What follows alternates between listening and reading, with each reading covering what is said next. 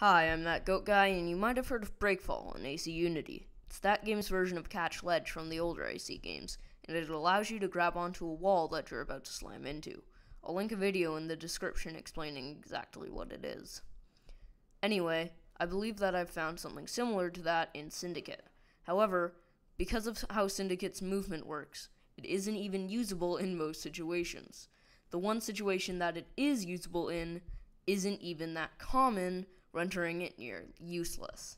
But despite all this, I'll still cover it here for those of you who are interested. In order to be in a state that allows you to catch Ledge in Syndicate, you need to get shot off a building. You need to be pretty high up on this building, or you won't come close enough to the building to catch the ledge.